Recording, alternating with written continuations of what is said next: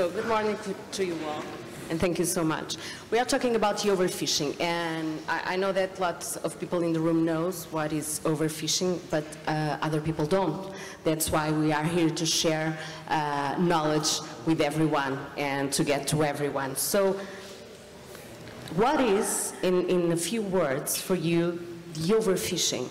How do you explain people what is this and what is this huge problem? So I'll start with you, Anna. Okay, hi, cool. Good morning. Okay. Hi, good morning. Can you hear me? Yeah, I think we can. Okay.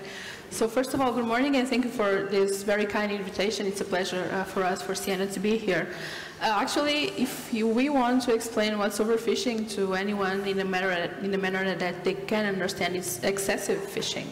So it's basically when you take out of a fish population more fish than it can replenish by itself. So I think that's a fairly good explanation of what overfishing is. I think it's easy to understand.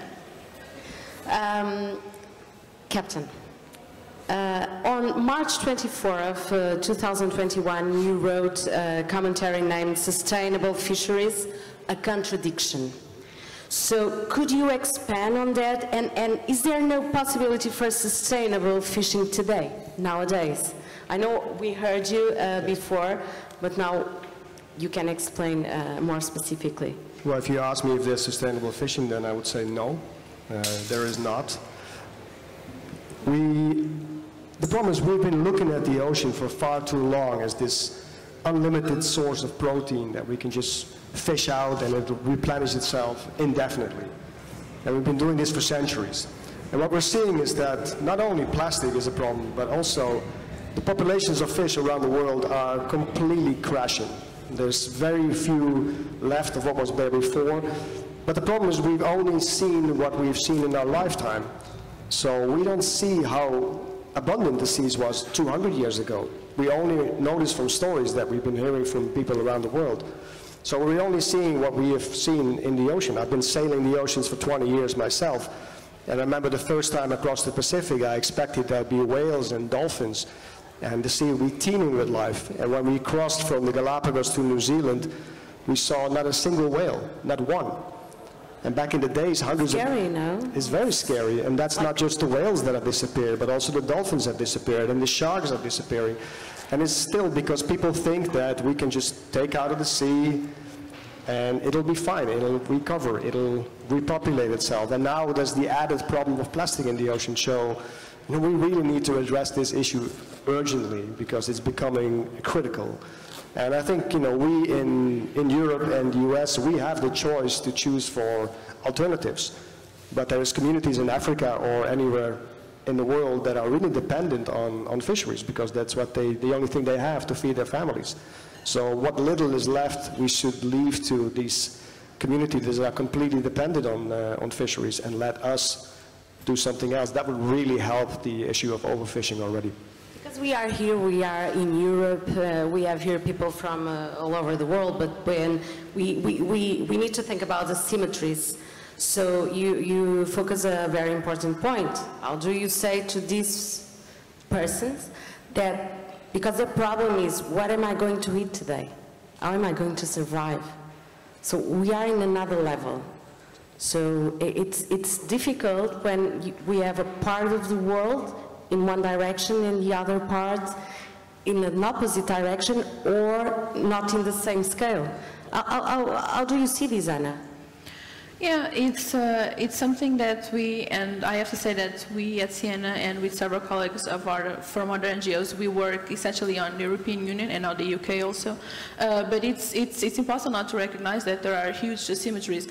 What we do defend, at least here in Portugal, as if you don't know, we are the biggest fish, seafood in this case, consumers in the European Union.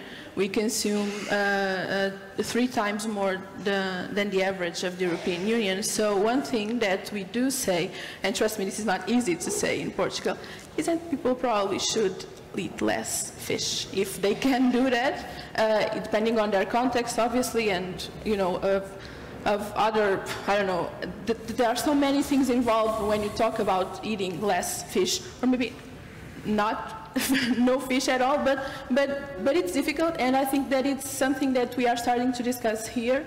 Definitely that's something that we have to discuss in Europe for sure, but we have to acknowledge that there are other people in other sides of the world that cannot do that, simply cannot do that.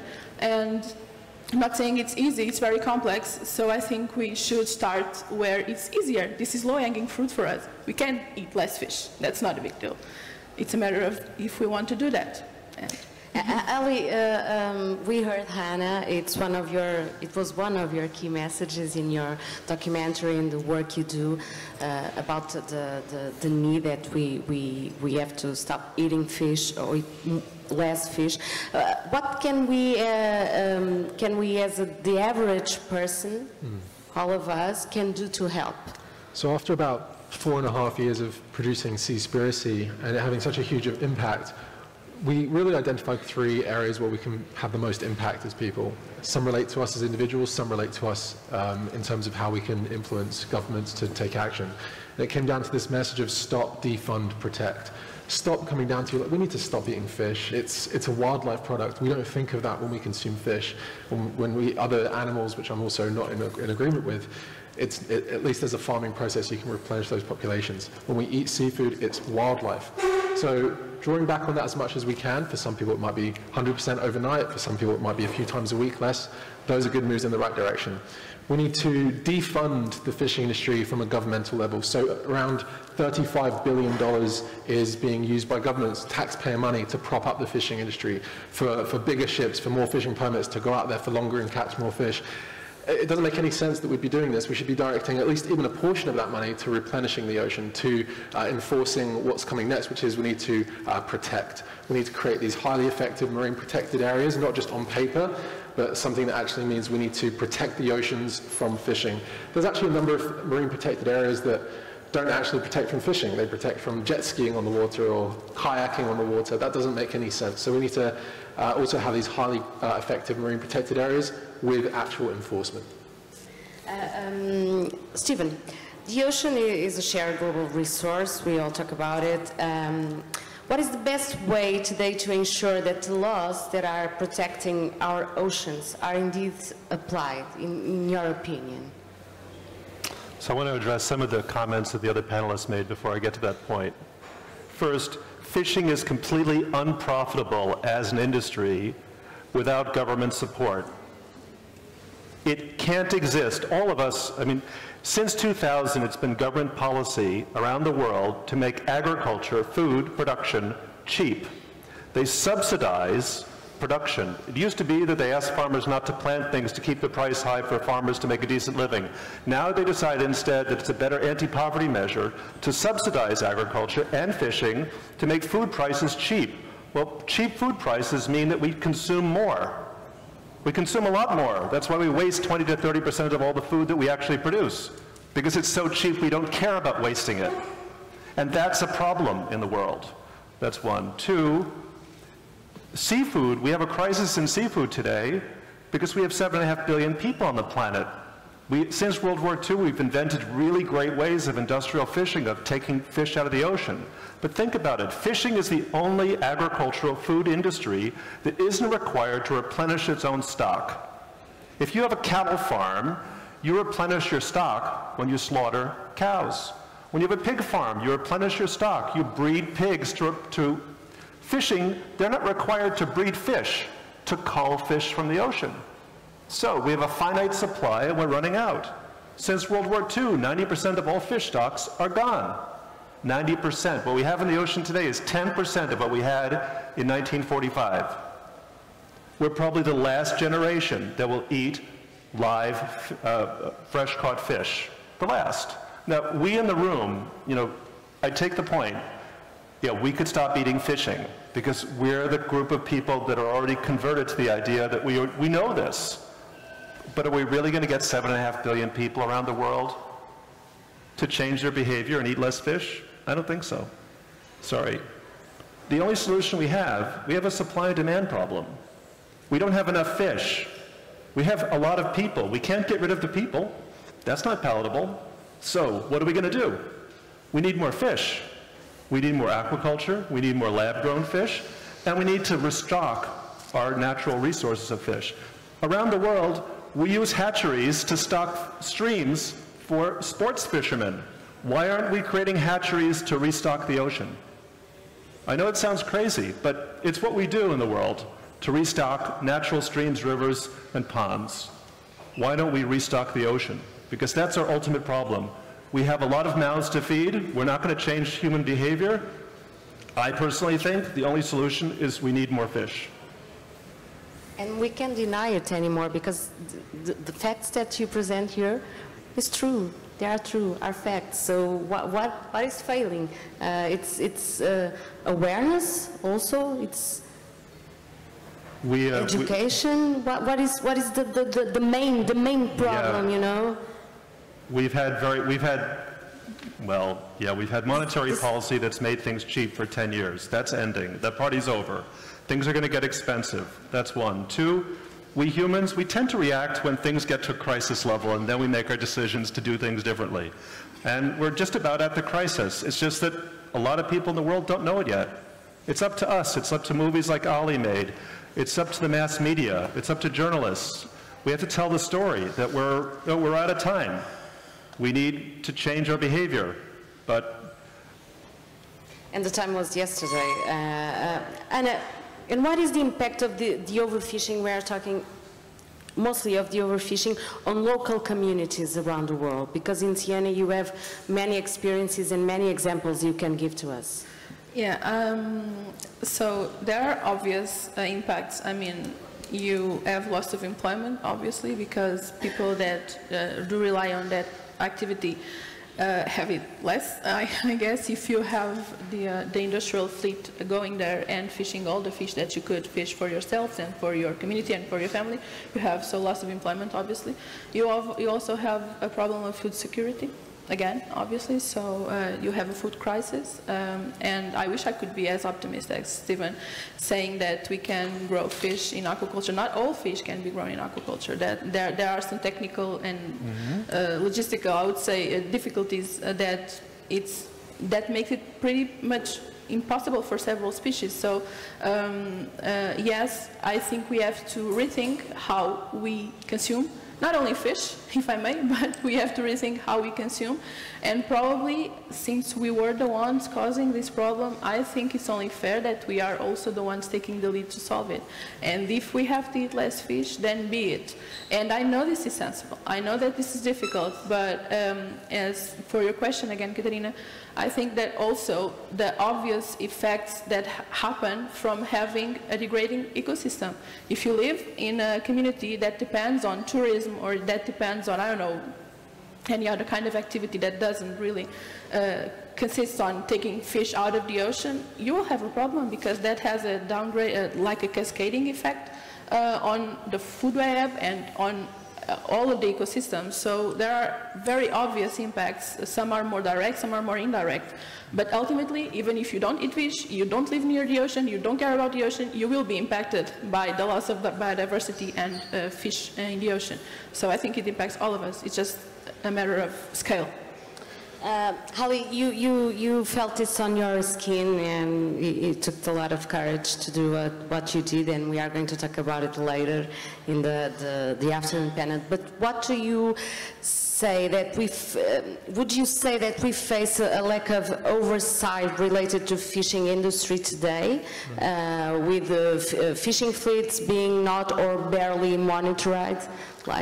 Absolutely. Yeah, this is one of those problems that is out of sight, out of mind. Everyone in the conservation space, when it comes to the fishing industry, says the same thing. It's the other side of the horizon. We don't see what's going on. It's impossible to really wrap your head around it. We had to rely on Sea Shepherd for a lot of footage, because they're the only ones really out there who are actually witnessing it, going on board these vessels. And it's like the Wild West. It's a frontier without any real regulation, and that's why it's becoming inextricably linked with the global crimes trade, with drugs trafficking and guns trafficking. Something like $80 billion worth of heroin and cocaine is moved around the world through these small fishing vessels, who now aren't making any profit from the fishing industry. And so they're now, you're having these big vessels coming into areas like West Africa, depleting all the fish, those local populations have no jobs left, and then they find themselves going into all kinds of avenues. And oftentimes they are paid in drugs, which then they sell to the local communities, which ravish those communities. You've seen this with the Somalia pirate issue. Somalian pirates used to be small-scale fishermen, and their fish was basically stolen from them. So it tumbles down. And so I don't think it could, you know, I could probably spend 20 years making Seaspiracy again and still won't get to the bottom of it. I think, Alex, you've been doing this for 20 years, something like that? I have, yeah, 20. More than 20 years, I think. No, I've... It's He's working. not that old. Hello? Yeah, okay. Yeah? Okay. It's working now. Yeah, I've been with Sea Shepherd for 20 years. Just like to comment on getting fish for people. I think the problem really is that we have a capacity problem. There is too many people living on the planet right now for us to still allow animal protein to be consumed in the massive numbers that we're consuming it. So we should really look at, I mean, you mentioned lab-grown fish. That's a good development. There's lab-grown meat, lab-grown fish. There's a lot of, I mean, I've been vegan for 20 years. When I see the development of veganism right now and the products that are out in the market, there is fake fish out there that taste exactly the same as the real deal. So if we further develop these products, if we subsidize the development of these products so they can become available on massive scale, then yes, a lot of people are dependent on fish for protein, then we give them that. It's the same thing, and I'm sure that the local fishermen in Liberia would rather just get these products and not have to go out in that dugout canoe to catch fish. So we can actually give them that. So we really should focus all our efforts into making plant-based alternatives available for people around the world. And all of the above. But a lot of the issues you talked about are solvable. Illegal fishing, I mean, let's be honest. We could get rid of illegal fishing in 2 years if we really wanted to. Look at the Western response to the Ukrainian war that we've done in Europe. Look how many arms we're sending to support the Ukrainians in the war against Russia. That took 6 months. What, we can't figure out how to get illegal fishing vessels? Most illegal fishing vessels trade in drugs and traveler's checks. They use traveler's checks as an illegal currency. I mean, all it would take is the redemption of those traveler's checks. The nullification of, all it would take is American Express getting rid of traveler's checks, and illegal fishing would have to find another currency to trade.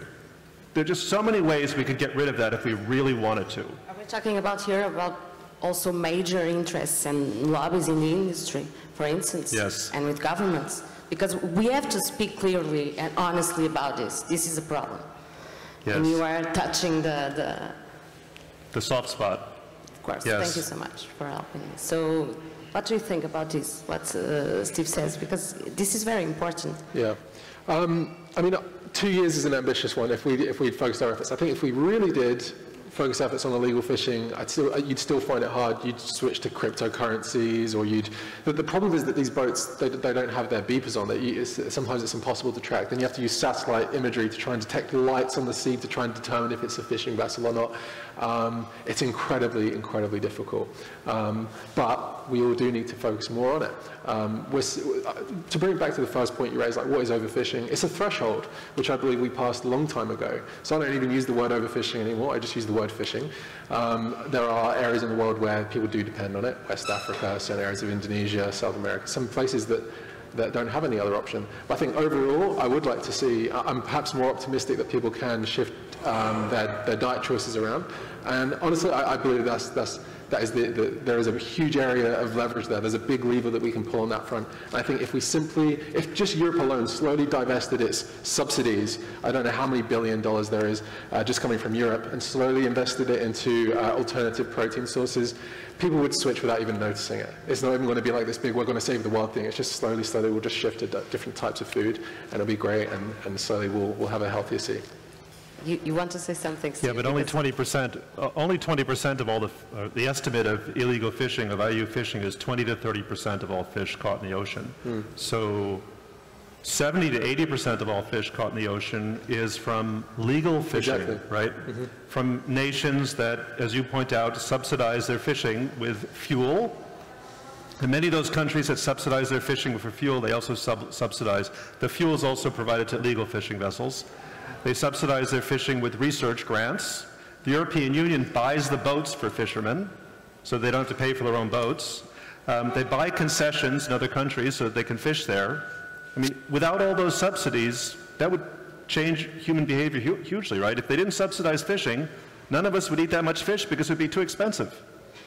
It would be like eating a steak of a tiger or something, because these are wild animals, and it's incredibly expensive to shabu beef or something. Right. It would be like hand-massaged fish. It would be so expensive you couldn't afford it. What do you think about this, Captain? Let me just touch on the topic that we haven't mentioned here, which is bycatch. I'd like to give an example of one vessel that we caught about a year ago in Gabon. This was a vessel that has a license, had a license to fish for shrimp. And we luckily had the Gabonese Minister of Fisheries on board at the time, and we did the inspection. But as soon as the nets came up from this fishing vessel, it turned out that 99.8% of their catch was bycatch. So 0.2% was actually shrimp. Now that means that the 99.8% is largely discarded dead back into the sea. So basically, for one shrimp cocktail, they were killing thousands and tens of thousands of animals. Now, unfortunately, this is happening on a large scale, and we don't really have an idea of how much the bycatch is, but if you look at that one vessel with 99.8%, I'm sure the total number is lower, but still, we're talking about millions and millions of animals every single week that are being discarded as bycatch. And we as consumers have to realize that by buying that shrimp cocktail, we were responsible for the death of those 10,000 animals. What do you think about this, the bycatch also, Anna? Yeah, I just wanted to add something. Is this working? Is it working? Yeah, it is. So I just wanted to add something on, to elaborate a bit on what Ali and Steve were saying. I think this is a no-brainer for most of us that work, at least again in the European Union. Most of the NGOs do agree that public money should serve public good. And what's happening is that taxpayers, in this case euros, are again subsidizing the fishing industry, and that's a problem, a huge problem for us. We think that, okay, money is limited, okay, we all get it, but if we are investing our money in this kind of activity, it should be in the activities that do not harm as much as the other activities do in the ocean. So we absolutely do think there is a huge problem. I mean, some of these industries would not be profitable, again, if they weren't subsidized. So if you have a business and it's not profitable on its own, what's happening? Why aren't we analyzing this problem, and why are we continuing to give money? And again, in Portugal, I mean, we have some cultural differences between the north of Europe and the south of Europe, but it depends on where you are. And again, in Portugal, it's a bit difficult to talk about this because we have, I don't know really. I think it's something that the from a sociological point of view, I think it must be very interesting. It's not my area, so I'm not going to elaborate on that. But it's true that we see on the field that it's very difficult to talk about this because we do feel that the people that work on the ocean, the fishers and everything, do have this sense of entitlement. They deserve to catch the fish. It's their right, you know. And it's something that we often discuss among ourselves. You know, fishing is not a human right. You know, you don't have the right to fish just because you exist. You should prove that you can fish. You should prove that your techniques are as sustainable as they can be, or that they do the least harm possible.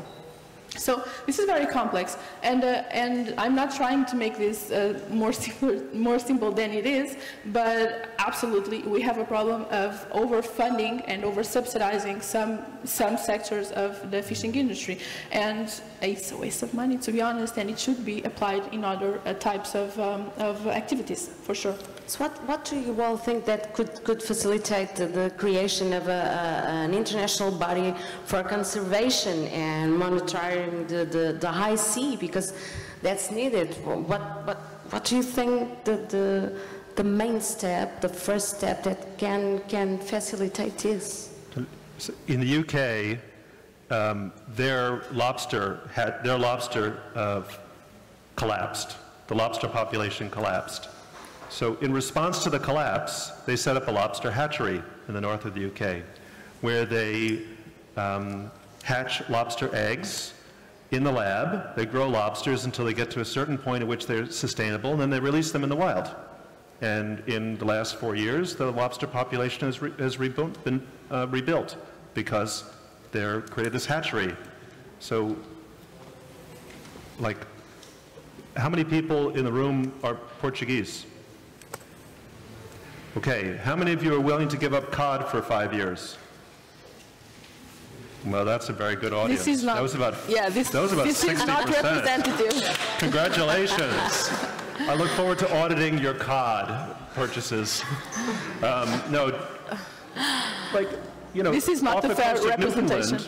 You know, in the 1990s, the cod population collapsed because it was overfished, because of climate change, and it's still recovering.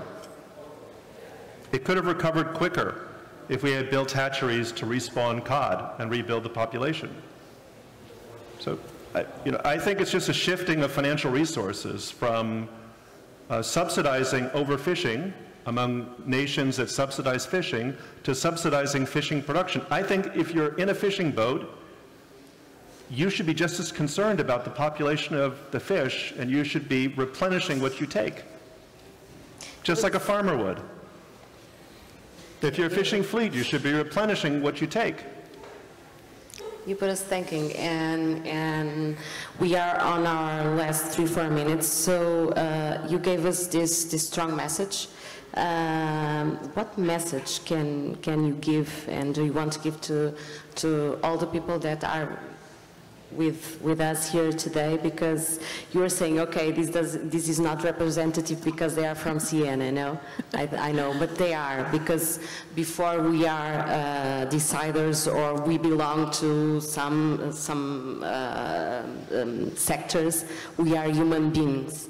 So this is a personal choice. Yeah. So it's representative, and I appreciate that, and I thank you so much. So what do you can say what can you say in 1 minute to the people that is hearing us? I know we are almost Portuguese, but this is a global meeting, so we can get to everyone. Yeah, so I would say that, first of all, if you have the chance and if it makes sense for your personal choices, try to eat less fish. I can see that a lot of us here are Portuguese, so you know how much fish you're eating, and I know how much fish all of us are eating. So if you can, try to eat it a bit less, of course. Again, I think it's very important that we educate ourselves and to understand where the products that we are consuming, again, not only about fishing, but still, it's very important to understand where these products are coming from, how they are caught or how they are produced. So I think it's very important to be informed and to look for this information. Luckily, we live in a place where this information has to be displayed. If it's not displayed, you don't buy it. I think that's a fair thing to ask. And then, I mean, I work for an NGO, and we absolutely believe in the power of the people, you know.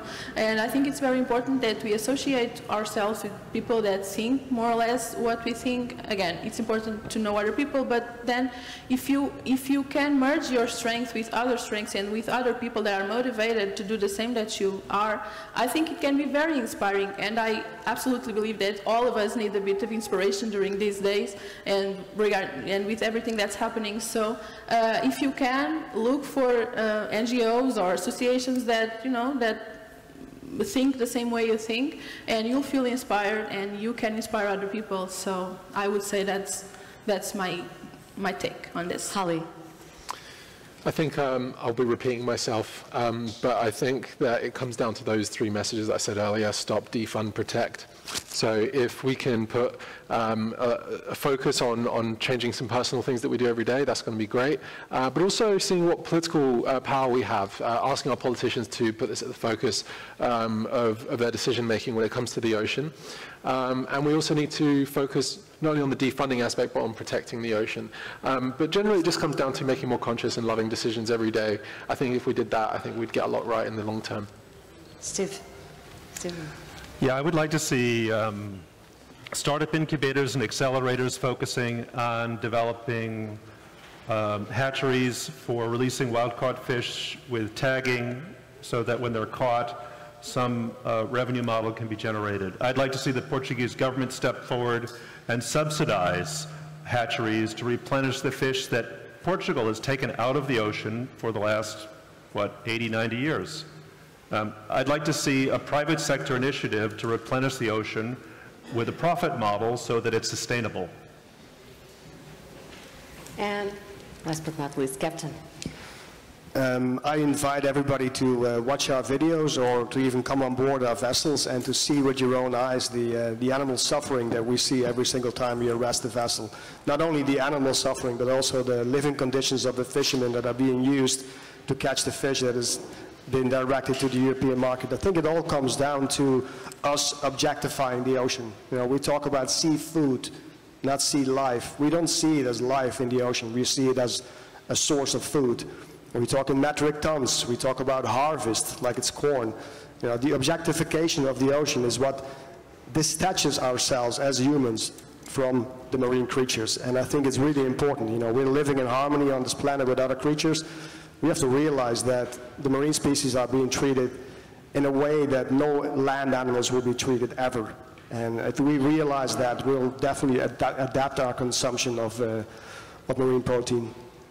You know, thank you very much. I have a main sentence to finish this panel, but I'm not going to say it because I was hearing you and I was feeling, and it has to be with my person, but also with my work as a journalist of an environment. And one day, when I did a documentary about plastics in the ocean and pollution in the ocean, people said to me and asked me, "Oh, Katarina, did you need to show that shocking images of animals dying and showing an ocean that is so far away from the Disney kids that the kids see, the Disney of the small kids? Can you help me?" The small kids, they see, "Oh my God, the ocean is so beautiful and the animals, they are all very happy." And then lots of people, lots of parents send me pictures and videos with kids watching the news and crying and saying, "What is this? Why are these animals being killed? What are we doing?" Okay? So I think, yes, we need to show images, we need to shock people, to show them this is real, this is happening, the dimension of the problem is here. Because I think if we don't talk about things, but if we don't show things, if we don't see things, and if we don't feel like people things, we don't do anything. And that's my opinion. So I want to thank you, the four of you, for your courage and for your honesty of speaking of this in this honest way, and for inspiring us all. And I think that we are getting out of the room, and we are going to think about this and think about what can I do in my home, with my family, with my friends, and then go, acting locally to have global solutions. So thank you all, and please, next we are going to have a debate about ocean pollution, so stay with us. Thank you very much. Thank you.